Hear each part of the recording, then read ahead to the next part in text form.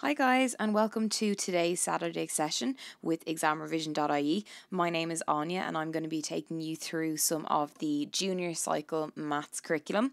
And today we're going to be focusing in on the area of financial maths or applied arithmetic. So this is relevant to all ordinary level and higher level junior cycle students. To start off with then, we're going to have a quick look at the junior cycle learning outcomes. So in today's Saturday session, as I said, we're going to be focusing on kind of financial maths as a topic, and this is located within the numbers strand and it's in section N2 and we're focusing in on section C. So we're going to be looking at both the higher level and ordinary level content within this area. So we're going to be looking at things like VAT, profit or loss, cost price, selling price, compound interest, income tax, net pay, value for money calculations and judgments, and then from the higher level we'll be looking at markup, margin, a bit more on compound interest, income tax and net pay. So it's going to be a nice mix between the higher level and the ordinary level curriculum, and I'll do my best to let you know as we're going along which is related to each. So the first thing that we're going to focus on today is VAT, okay? So we all probably know at this stage that VAT is value added tax, and it's usually referred to, as I said, as VAT. And VAT is a sales tax that the government applies on the sale of most goods and services. So I suppose the first thing just to point out is that VAT changes depending on the different good or service, but in the junior cycle exam they will tell you the percentage VAT that you need to use in a question, so you don't need to be worried about knowing the different VAT rates that link with different goods and services. And I suppose one really important thing that we need to start thinking about then is whether we're told that an item is VAT inclusive, which means that VAT is already included, or potentially we might be talking about VAT exclusive. So that's going to mean that we haven't actually added the VAT on to the final price. And I suppose even in the real life setting, when we're getting prices for goods and services, it's always so important to know whether the final price you're getting is VAT inclusive or exclusive, because that will determine if you owe extra money or not. So we're going to have a look at a few examples now. So starting off with our example then, if we have a quick read through this. So a shop sells a dress for €120 plus VAT at 23%, and we're being asked to find the VAT inclusive price. So for this question, we're aware that we have been given a VAT exclusive price at the moment. That €120 does not have the VAT included in it. So if you imagine you're walking into the shop, you'd be a bit annoyed if the final price that you have to pay at the cash register was not what was on your tag. So generally speaking, in shops, the VAT inclusive price would be available for us, but in this case it's before our VAT has been added and we need to go and calculate it. So there's a few different ways that we can go and use our math skills to work out our final answer here. One way is we can take our €120 and work out our 23% by multiplying it by 23 over 100. Okay, so again, you can pop that into your calculator. So 120 multiplied by 23 over 100, that is going to give us 27.60. So that's €27.60. So therefore, the total cost of our dress is going to be 120 plus 26.60. So that's going to give us a final price of €147.60. So we can see very clearly there that that's going to be a bit more expensive than our original figure, which was VAT exclusive of €120. Now, another way that we could go and calculate this, which you may be familiar with, is using multipliers. So multipliers are really useful when we're trying to work out percentages, and it also is really useful when we want to keep the original amount and add it on. So we all know that 23 over 100 is the exact same as 23%, which is the exact same as 0.23. So another little trick that you can use if you want is take our €120 and instead of just multiplying it by 0.23, you multiply it by 1.23. And if you want to try that on your calculator now, what you'll notice is we get the final answer straight away. So we get the answer €147.60. And the reason why that happens is because not only are we finding the 23%, but we're also finding one whole of 120, which basically means we're keeping the 120 and we're adding on the extra 23%. So that's a really useful trick if you want to do these questions a little bit quicker. Now let's look at a VAT inclusive example. So we're told that a TV costs €492 including 23% VAT. So again, VAT has been included in that price. And we're being asked to find the price of the TV excluding VAT. So what we need to think about here is before VAT was added, we would say we had our TV and we added our 23%. So what we need to think about is that the original price of the TV was 100% and we have added on another 23% to therefore get our total amount, which is €492. So therefore what we can say then is 123% represents 492. Again, to explain where that came from, the 23% was what we added on to the original price, which we would describe as being 100%. So what we need to do then is we need to get back to that 100%. We need to work out what the TV was before we added on the 23% VAT. So how we go about that is we work out what 1% is.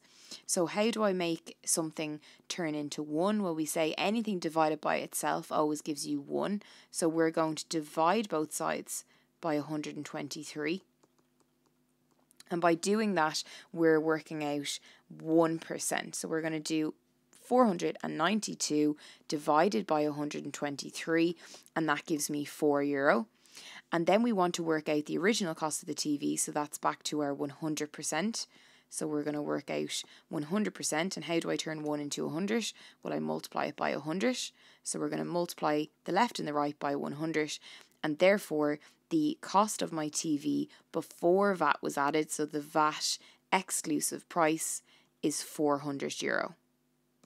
So moving on, we're going to have a chat about percentage profit and loss. So before we actually talk in detail about the formula and how it works, we're going to just think about the different keywords. So starting off with the cost price. So what we should know is that the cost price of an object is the price at which the good was purchased by the retailer or the merchant. And the shopkeeper or the merchant buys in products and then goes on to sell them. And when they go to sell them, then they are hoping, obviously, that they want to make a profit. And of course, they don't set out to make a loss. So what we need to think about then is the relationship between a cost price, which is how much the shopkeeper buys objects in for, and our selling price. So when we think about a selling price, then that's very obvious how much the object is sold for. And if the selling price is greater than the cost price, then the shopkeeper is going to make a profit. Whereas if the selling price, I'll just write SP, is less than the cost price, again I'm just going to write CP, therefore the shopkeeper is going to make a loss because they have paid more money than they're selling, so therefore they're going to make a loss. And if we put all that together then, and we're ever asked to calculate percentage profit or loss, that means that we're going to compare how much of a profit or a loss the shopkeeper has made with regard to the amount that they bought the object in for. And that's where this formula comes from for percentage profit and loss.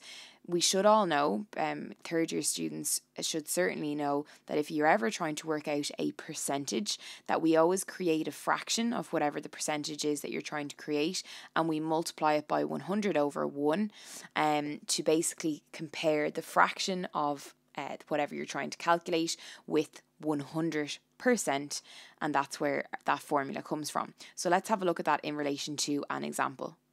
So starting off then, we're told that a retailer buys football boots for €75 and sells them for €100, and we're being asked to work out the percentage profit. So the first thing I would always recommend you do is you write down the key information you're given. So the retailer buys football boots for €75. So that means the cost price of the football boots is equals to €75, and he sells them for €100. So the selling price is equals to 100.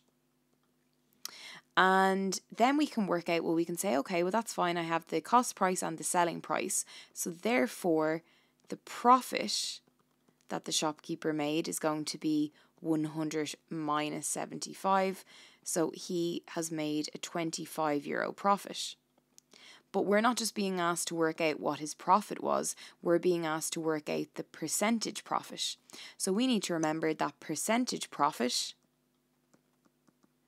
is equals to the profit over the cost price, so for what he originally bought it for, multiplied by 100 over 1. So that's going to give me 25 over 75 multiplied by 100 over 1. So therefore, that's going to give me a final answer of 33. I'm going to round it to 2 decimal places, 0.33%. Now, ordinary level students will stop at that stage when we're talking about percentage profit and loss, but higher level students, you guys are also expected to be able to calculate markup, which is profit as a percentage of the cost price, which is exactly as we were looking at there, and also margin, which is profit as a percentage of the selling price. So let me give you those formulae now and we'll look at it in relation to this question. So our markup formula, which again is profit as a percentage of the cost price, is exactly as we were looking at already, which is linked with percentage profit. And that's where we work out the profit over the cost price, and we multiply it by 100 over 1. And then when we're talking about margin then, margin is a profit as a percentage of the selling price. So that's where you look at the profit over the selling price and multiply it by 100 over 1. So very importantly, we need to be able to calculate those things when we are asked that in a higher level exam. So if we go back to the question we were just looking at a minute ago, so we had a cost price of €75. We had a selling price of €100. And we worked out then that our profit was €25. Now, when I originally asked that question, I asked you to calculate the percentage profit. And we said that percentage profit and loss is the profit and loss over the cost price multiplied by 100. So that's exactly the same as what we could calculate up here, but we could give it a slightly different name on the higher level course, which is markup. So if you were asked to calculate markup, as I said, you need to know that formula off by heart for your junior cycle higher level exam. So it's our profit over our cost price multiplied by 100 over 1, which we've already calculated. Again, I'm going to round it to 2 decimal places, which is 33.33%. Now, the other thing that we could be asked to calculate then is the percentage margin. And we need to know that percentage margin is the profit over the selling price multiplied by 100 over 1. So this time we're looking at what the profit was, which again is still €25, but we're looking at it in relation to what we sold it for. So we sold it for €100. So we're going to do 25 over 100 multiplied by 100 over 1. So that gives us a percentage margin of 25%. So higher level students, make sure you know those two formulae for your exams. So the next topic we're going to look at in financial maths is compound interest. And before I go any further, kind of going about it the other way around, but just to say straight away that the compound interest formula is on page 30 of your formula tables. So if you do have your formula tables, if you want to open those up now, and I'll explain to you where compound interest comes from. So before we actually get into the formula, let me explain that. So if we start off with a simple interest example. So it's like if I said to you, I have €400 and I'm told that I'm going to earn 5% interest on the money for a year. So I go and work out my 5% of 400. So again, I'm not going to spend too much time on the percentages. So we can do 400 multiplied by 0.05, or we could also multiply it by 5 over 100, and that gives me 20. So therefore, my interest is that I've basically earned €20. Let's say it was for 5% a year, so I've earned €20 for the year. Now let's say I say to you, well, how much interest do I earn after the 3 years? Well, if it's in simple interest, we'll just multiply that interest by 3, and that would give me €60. So at 5% interest per year for 3 years, I've earned €60. So therefore, my total amount in my account would be €460.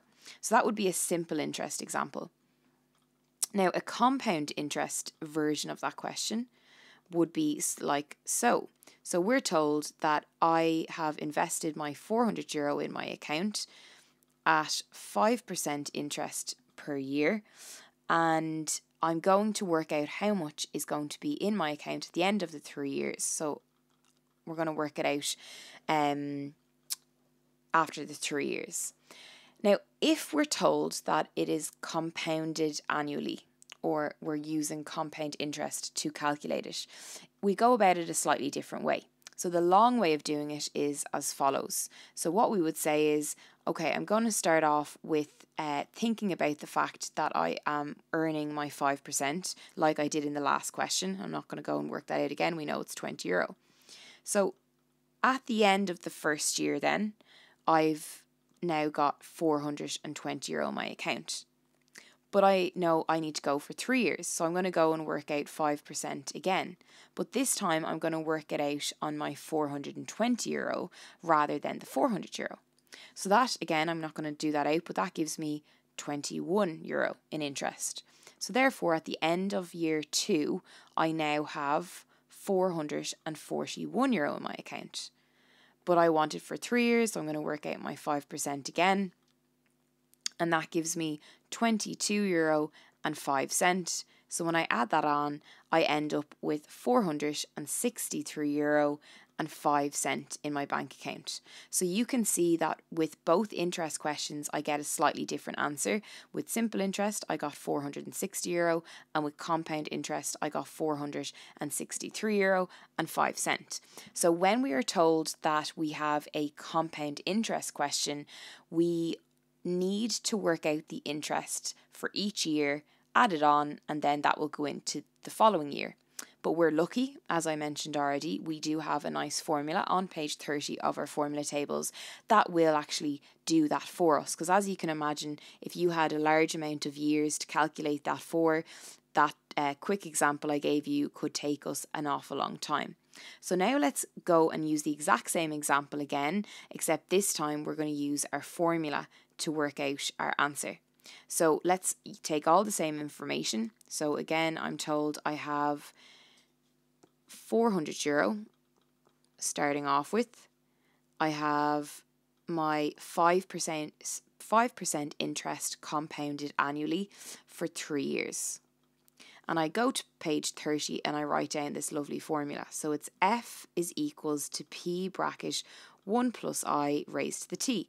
Now, as always, it's so essential that we understand all of the information in that formula. Now, I have, taken a screenshot of my formula tables. There is more on page 30. So again, if you have your formula tables there, brilliant, because you'll see that there's obviously more formulae there, but we are dealing with the very first one on page 30.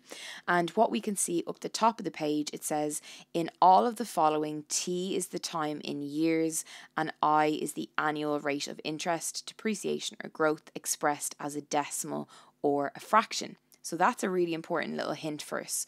So if we start off with I, we're being told, as I said in here, that I is the annual rate of interest expressed as a decimal or a fraction. And they even give us an example. They say, so that, for example, I equals to 0.08 represents 8%.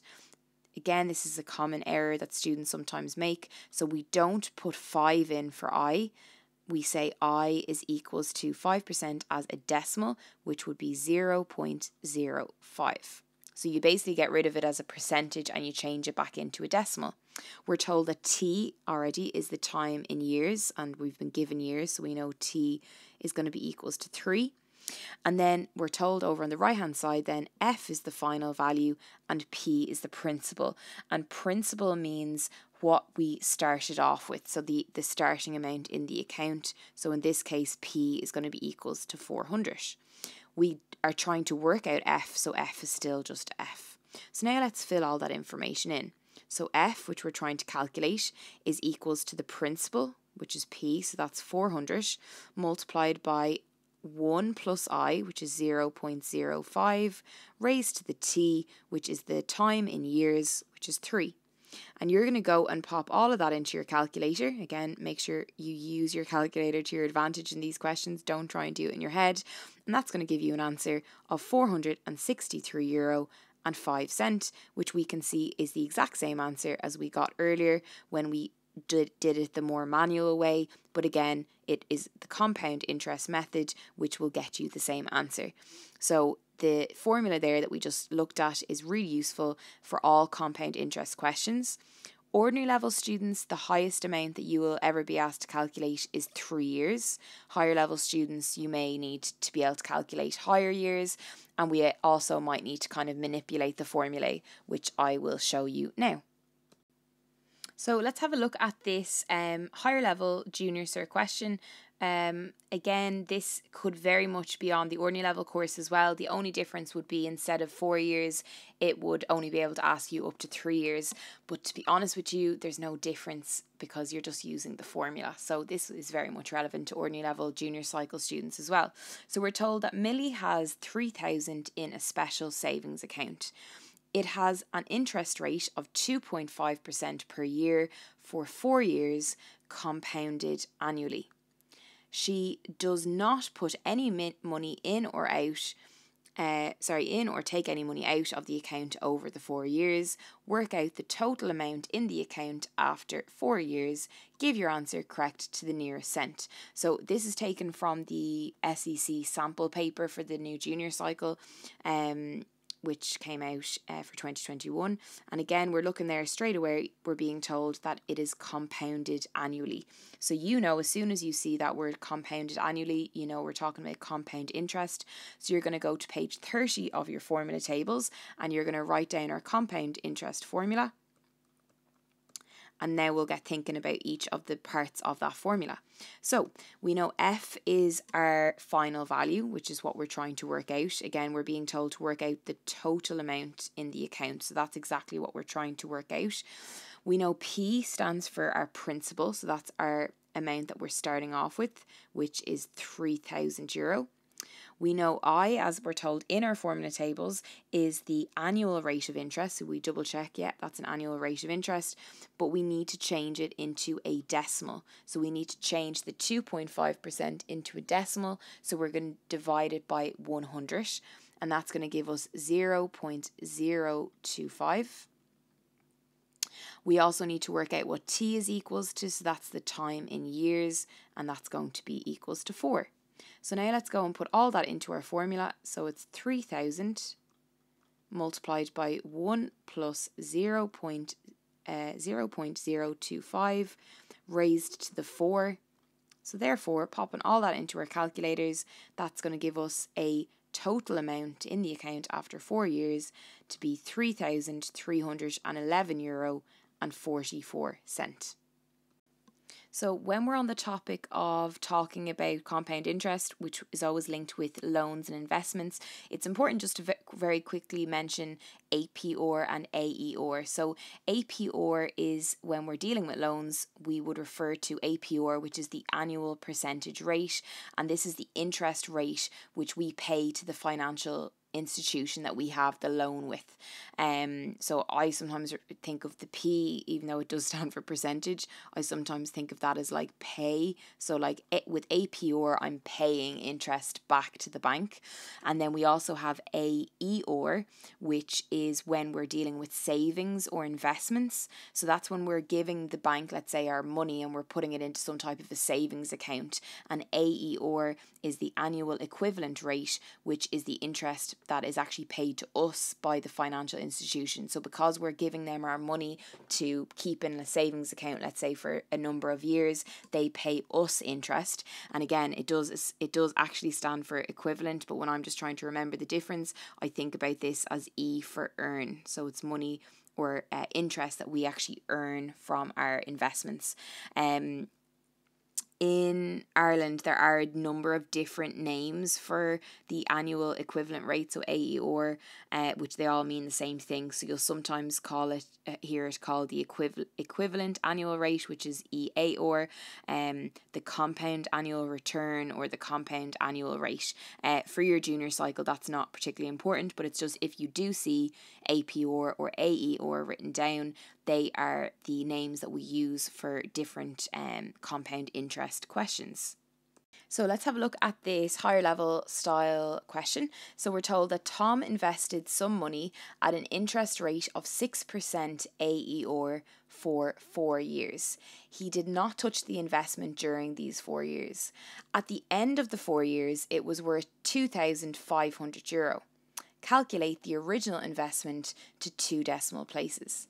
So as always, I suppose we're looking at the fact we're told AER, so we know that's to do with an investment, and again we're told that Tom invested the money, and that makes sense why it's an AER, and we know that that's linked with our compound interest formula.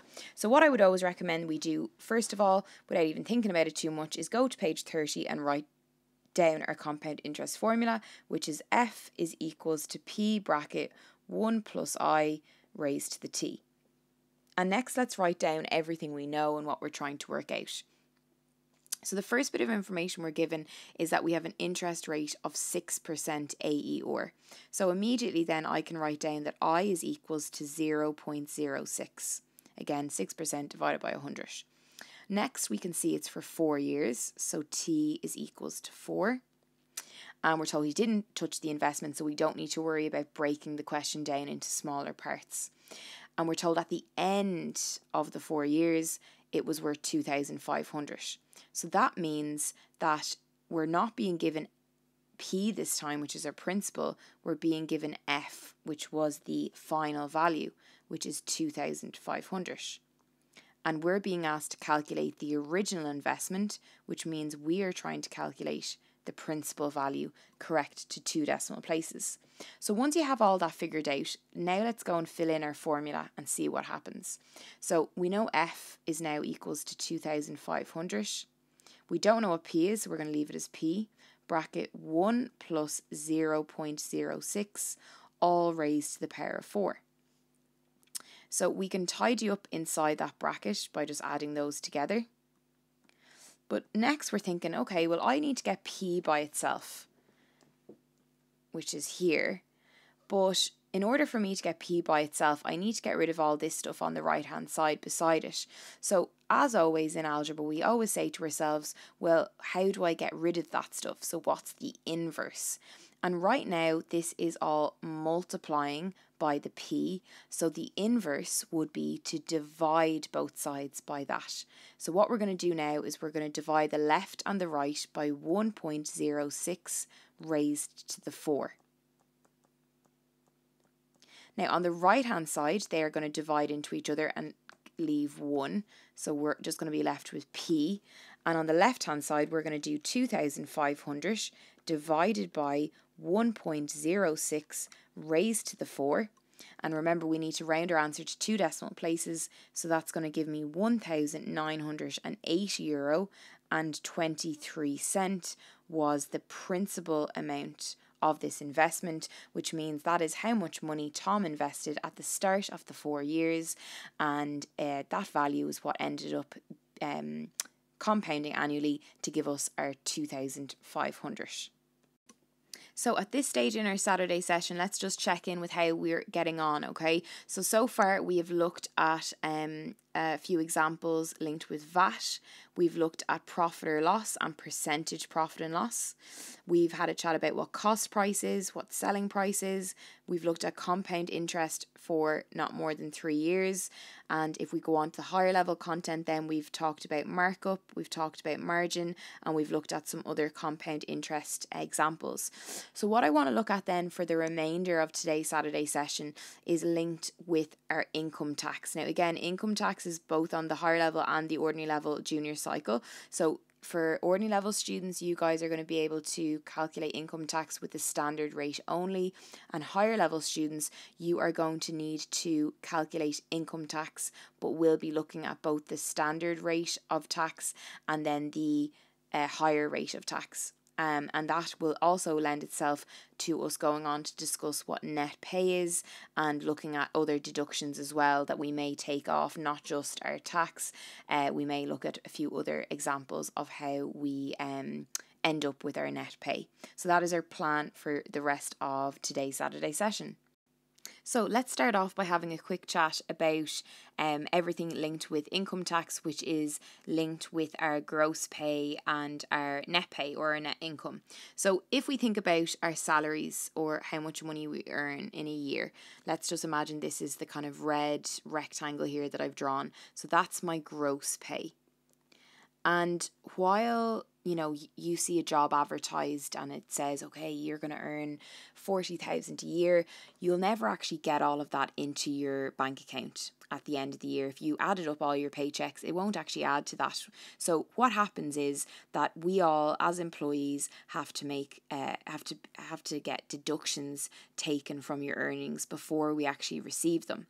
So when we have our gross pay or our gross income, we have a certain amount that gets taken off in deductions. Okay, so this blue bit is our deductions. So there's a certain amount that gets taken away before it even gets into our bank account.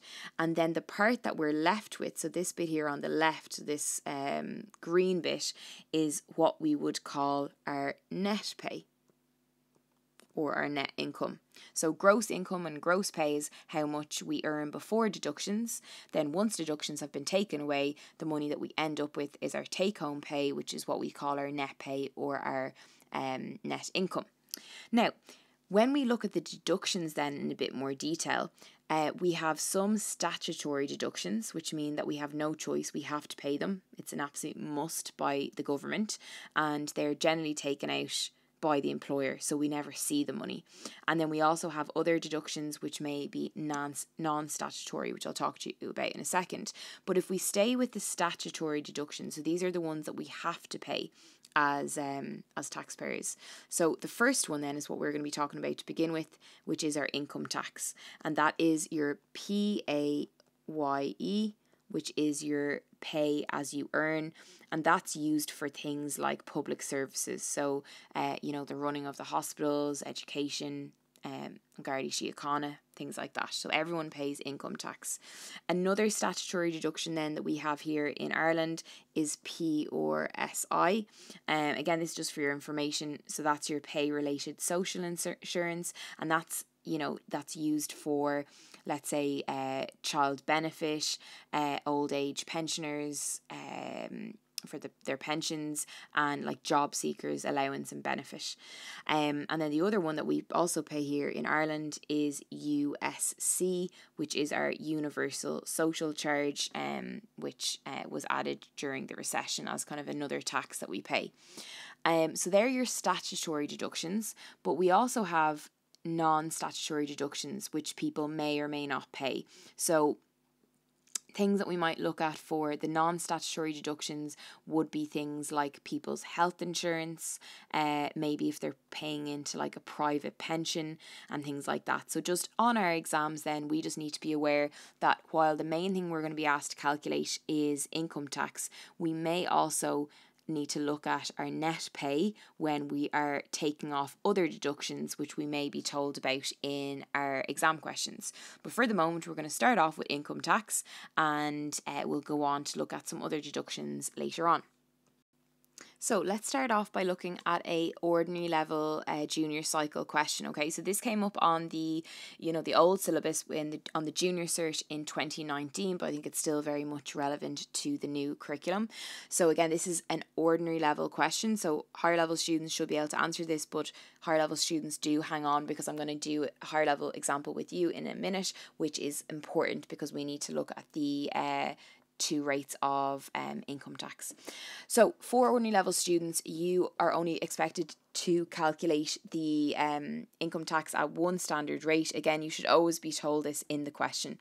So it says Alex's gross pay, so again gross pay, so that's the money before deductions, is 29,000 per year.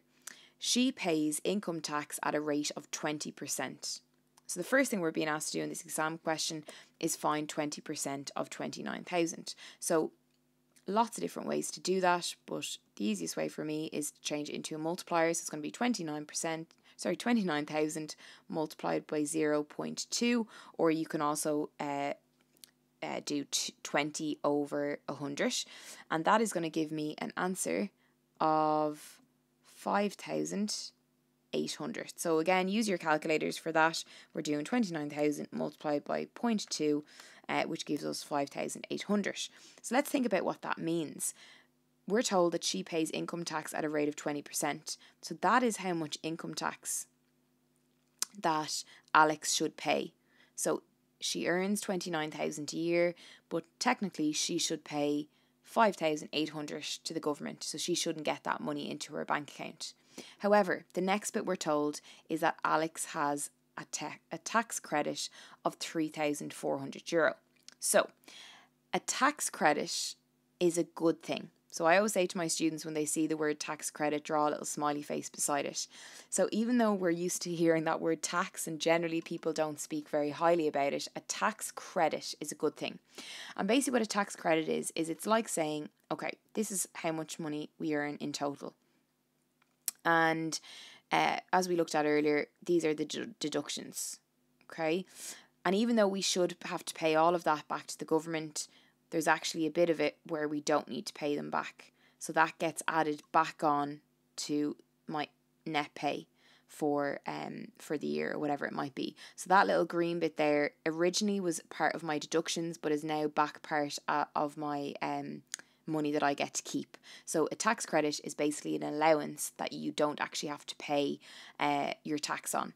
So even though we think she owes 5,800 to the government, or to her, like the government at the end of the year, actually she doesn't have to pay the first 3,400 of it. So we're going to subtract that away to work out how much tax she actually owes the government, okay? So how much income tax she owes. So actually she owes €2,400 in income tax.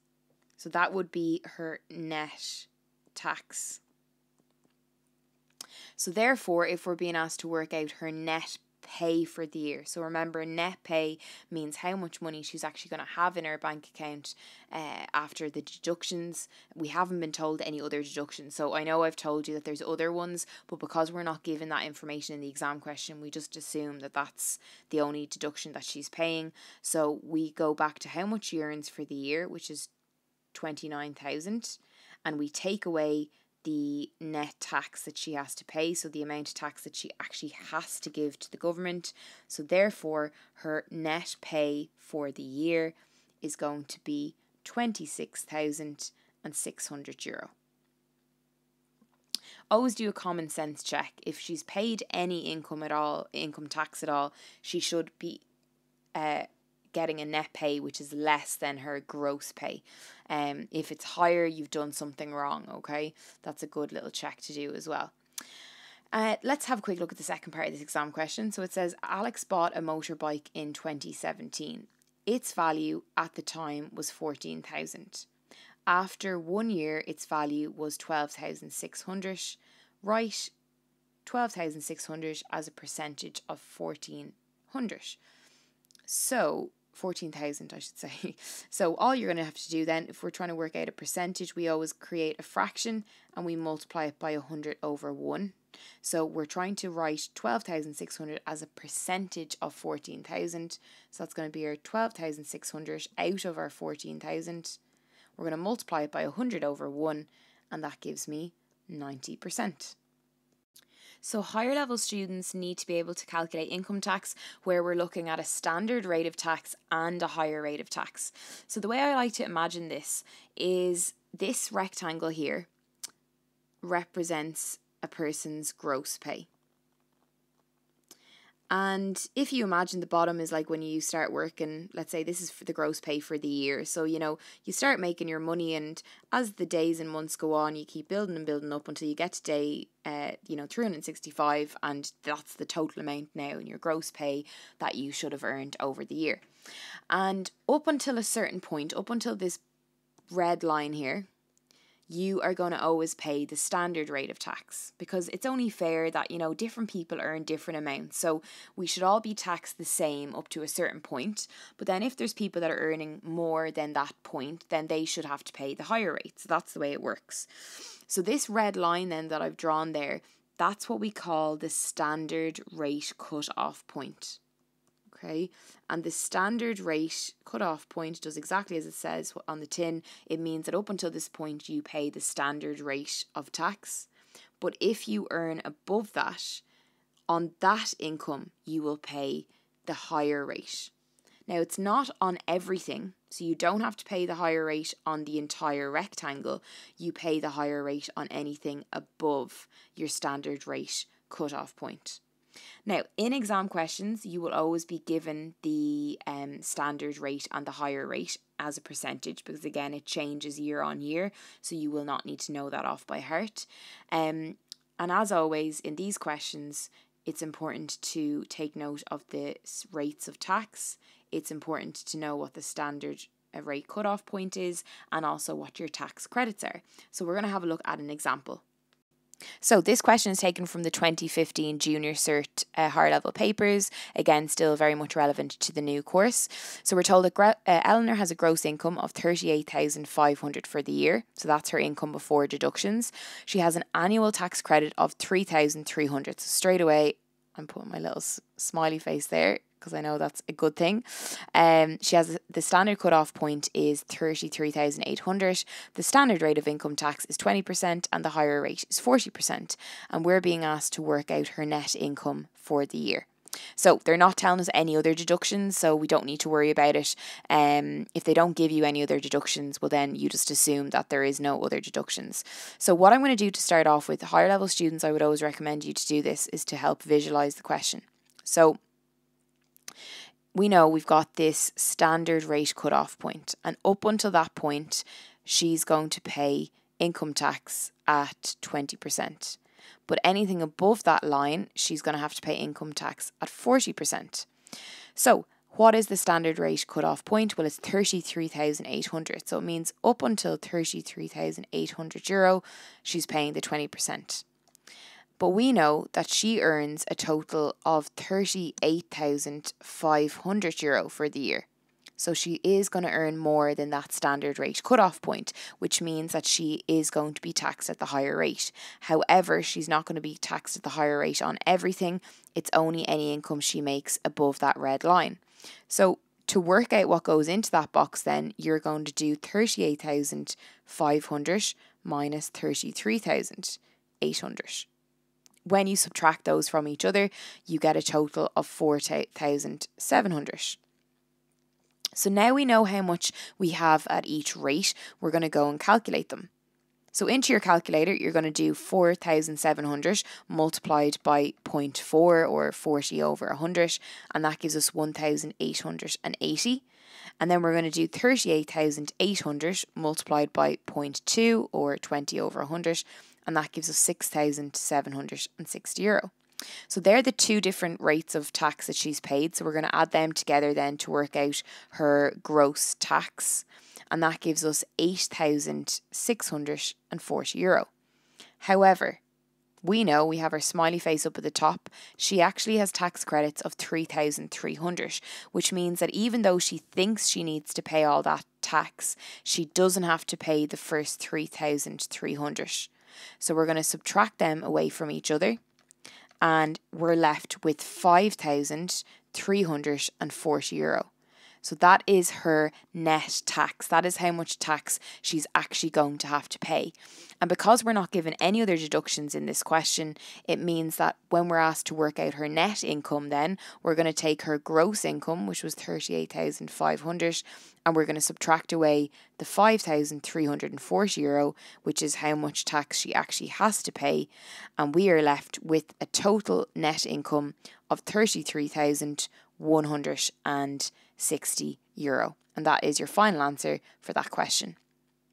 Now, the next part of this question is a little bit trickier, okay? So we're told that Eleanor receives a pay rise. As a result, her net income for the year is 34,780. So very importantly, her net income has gone up to that. And we're being asked to work out her new gross income.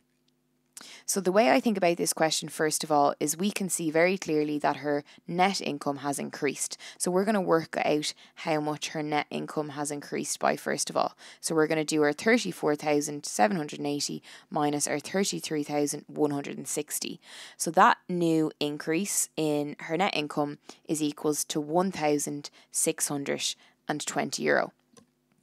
Now that increase would have occurred at the top of the rectangle that we have up here. So what you need to think about is that any extra money that she earned would have been added into the top of that rectangle, which means that it would have always been taxed at 40%. So this figure that we have here of 1,620, because it's the net increase, that means that it's actually not the 100% of the gross income increase, it's 40% taken away. So that's actually equals to 60%. And if I could just work out what the 100% was, that would give me how much gross increase she had.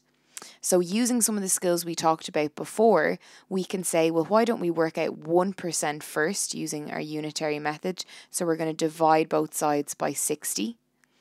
And then to work out the 100%, we're going to multiply both sides by 100. So therefore, if we divide 1,620 divided by 60, that gives me 27, and multiply it by 100. So therefore, 100% is equals to €2,700. So that means there was a gross increase of €2,700. So if I go back to her gross income, which was 38,500, and I add on my €2,700, that will give me her new gross income, which gives me a figure of €41,200. So we've time for one more example that we'll have a look at today in our Saturday session. And again, this is taken from the higher level junior certificate exams. This one is from the 2019 exam, and again is very much still relevant to our new junior cycle papers. So we're told here that Katie has a gross annual income of €52,460. 8.5% of this is deducted in pension contributions. The amount that is left is Katie's taxable income. So what they're telling us here is basically 8.5% of that is deducted for her pension, but that's taken away and the rest is what she's taxed on. So we're being asked in the first part to work out Katie's taxable income after the pension contributions have been deducted. So step one is we're going to take our 52,460 and we're going to work out what those pension contributions are going to be. So you can multiply it by 8.5 over 100, or you can multiply it by 0.085. Okay, and when you go and multiply that out, you're going to get an answer of €4,459.10. So that is how much money Katie has to pay to her pension. And everything after that then is what she's going to be taxed on.